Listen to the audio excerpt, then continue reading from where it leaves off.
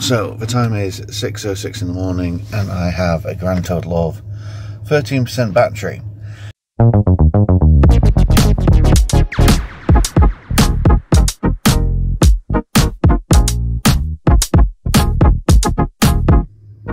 Good morning everybody, welcome back to Challenge Fatty and welcome back to a new challenge.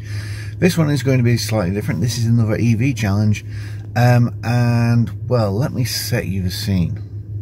So the time is 6:06 in the morning and I have a grand total of 13% battery, and this is going to set up the new challenge, which is I'm going to spend a week not using my wall charger at home. I'll get back to this in a minute, bear with. Okay, so I've arrived at the charger. We're now on charge. We've been on for a couple of minutes and we're ramping up slowly to a decent charge rate. I'm currently at about 105 kilowatts, 107. Right, probably better explain this challenge. So, what is this challenge? Well, this challenge is very, very simple. A lot of people, when I start talking about EVs, say that they can't do or can't live with an EV because they don't have off-street parking, so they can't charge cars. I get that, I totally get that. So, this challenge is to prove that you can live with an EV. I'm going to do a whole week's worth of commuting without using my home charger, and I'm not even going to use the charger at work because not everybody has a charger at work. I'm very, very spoiled, not only because I get an EV through work, but because my work actually gives us free charging. This is going to be a very, very quick challenge. I'm going to come back to you at the end of each day and tell you how many miles I've done, whether I need, and what state of charge I'm at. If I need to charge, I'll obviously video that as well. This week also, as well as doing all my 5 days in the office, I've also got the first Run Media City event, so I'm going to be doing that mileage, and at the end of the end of it, I'm going to show whether I've managed it. I don't think I'll have to. There are so many chargers available at the moment. Bear with me. So, just as a thing, this is the new Fastnet charger in Haydock, and as you can see, I am out of the 8 stalls. There is absolutely nobody else here. So yeah, I don't think I'm going to struggle for a charger, but we'll see during the week. Okay, we are charged to 80%. Time to go. Time to get to work on a Monday. Okay, end of day one. I have 52% battery, so I've gone for 28% battery. Doing 64 miles. Traffic was crap, so that meant a 29 mile an hour average and only 3.4 miles per kilowatt because it's cold, it's rainy, and it's miserable. And I've had the seat heaters on and I don't care. Okay, see you tomorrow. Okay, end of day 2, and the average speed has gone up slightly, but I've done 132 miles of commuting so far, so almost the weekly average of most people. I've still got 27% of battery left and 82 miles. Yeah, just another day really. 3 hours later. Okay, so wait up a second. I've got to admit something. I did actually have to go and get the takeaway from tonight. So yeah, that means adding an extra 9 miles to the daily target. So we have now done, let's see, 142 miles since charging, and I've got 24% left. Oh well, that's not too bad. Morning everybody, welcome back, and it is stupid o'clock in the morning again, and I've just nipped to the chargers. So this is going to disappear, so let's just take the numbers here, which are, I've done 146 miles since the first charge. I think we've got all the figures there. Good morning everybody. Yes, I'm back at the charger. I probably could, if I'd been brave enough, stretched out this battery charge and gone all the way to and from work again on the charge I had, but I'd be getting back with like 1 or 2%, and to be honest, I can't be bothered. I genuinely can't be bothered. So I decided to come and get a charge this morning. I then slept in. So yeah, I've come back to stable charges like you would with a petrol car. When I had a petrol or a diesel, I had a favourite petrol station which I knew was cheap, and I would go to that. So this is just the same. When you've got a BEV, you have your favourite charger, and at the moment this is my favourite charger because it's cheap. So nipped up here. I'm going to go and be a bit naughty, and I'm going to put 90% in, not just 80, because I know tomorrow I've got a big day going to do Media City. Yeah, so far one of the key points is I wanted to show that you could do your weekly mileage, and well, Wednesday and we're on to our second charge. I know that sounds pretty grim, but we've also achieved one thing I've been banging on about, is the UK average mileage, and we achieved that on one charge. So proving that basically you could charge this up. I think it took me 32 minutes to charge it last time, from borderline, I think it was 10% up to 80%, and did the mileage on that. So you need to charge once a week if you're doing average mileage. I know there's a lot of people who do above average mileage like myself, so I'm going to continue on and I'm going to show you the rest of the week. And yes, I know there's going to be people who do way more mileage than me, and yes, for them it may be easier if you don't have a ability to charge at home or work. It may be easier to stick with petrol or diesel. I'm not saying you have to go electric. I'm just giving you a view of what it's like to live with an electric car when you do more than average mileage, and if you did not have home charging. So stick around to the end, because not only am I going to show that it's possible, I also want to do a little bit of maths, because that's always fun. Maths is always fun, and at the end I'm going to do a little bit of maths, because I want to work out how it compares to a petrol or diesel car. Okay, see you soon. Approximately 10 hours later. Okay, the end of day 3. We've just added another 66 miles since charging it this morning, so we're now over 200 miles for the week. And yep, got 64% left in the battery to do Thursday and Friday. Should be enough. Yeah, cool. Next. Okay, I've just got to Media City, so that's part of the way home.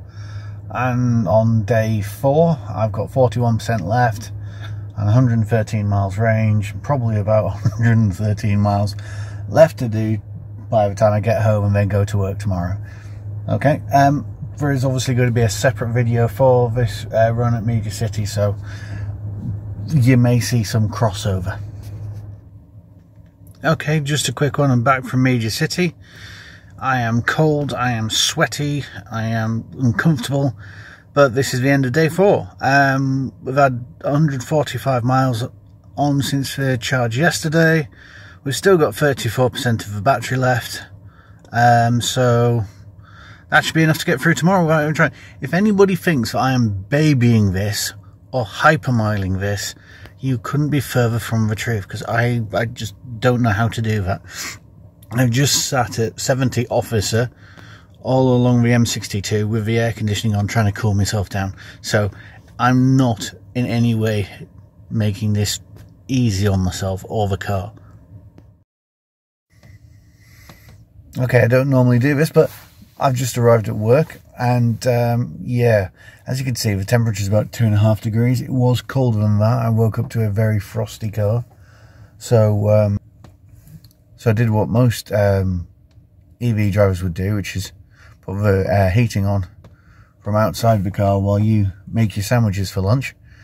And when I got in, I put the seat heaters on, and I've had a very pleasant drive down. Yeah, will I get home on 22% and 65 miles when I've got 33 miles to do. I'll come back to you in a second with the exciting conclusion. Okay, everybody, so just got home 35 miles later, and let's see, there we go, 210 miles since I last charged on Wednesday. That's it done. I've completed a week's worth of commuting and a few extra bits. So yeah, job done. And I've still got 38 miles of range. So I didn't really need to charge as much as I did. But hey ho. Now, I think time for some conclusions. Hello everybody and welcome back to the shed. Let's go through a little couple of details and little conclusions and a tiny bit of maths. As you saw, I did 210 miles on the second charge, 146 on the first. So that means over my week's commute, I did 356 miles. Those two charges cost me a grand total of £53.57.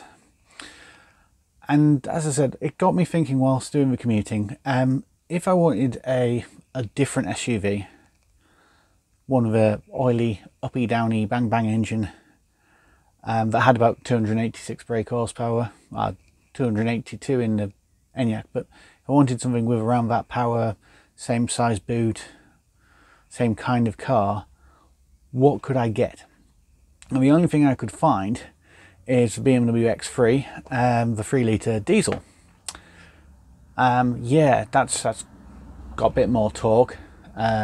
It's slightly quicker to 0 to 60, and the boot is slightly smaller, but it's the closest I could find. So if you were to do the 356 miles in that, at its, let's round it up to 43 miles to a gallon, that would be 8.28 gallons. Or, sorry, it's a bit busy around here, there's cars going past, 37.58 litres, I've got my notebook here, 7.58 litres, and at £156.9 pence per litre, that would mean it would cost £58.96 for the week, which is £5.39 more than the Enyaq. So not only have we proven the fact that you can do a week's worth of commuting as a high mileage person just using public charging, it's also cheaper. Now this is where I have to make a confession. The charging I did was using a subscription to Fastnet. Now there are other charge subscription services out there. Some may make it cheaper, some might not.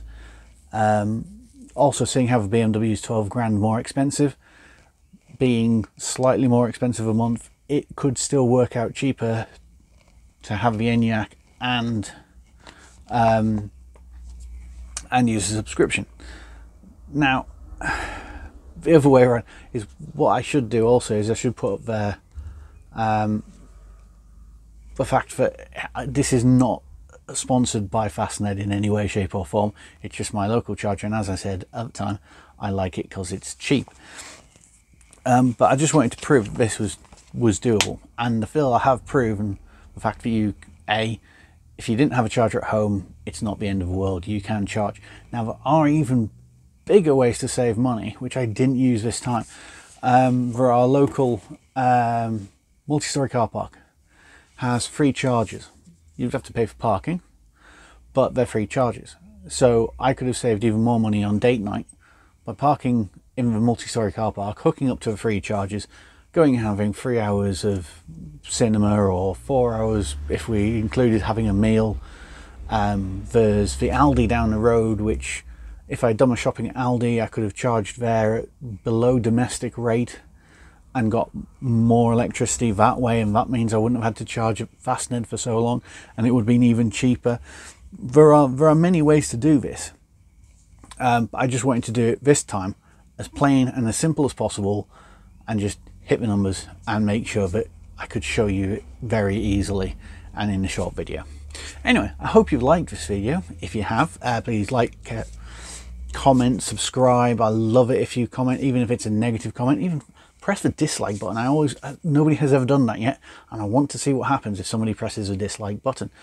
But yeah, I hope you've enjoyed this. I hope it's been educational. There will be more EV content coming, but I need to hire a car for that. So I hope to see you soon. Bye.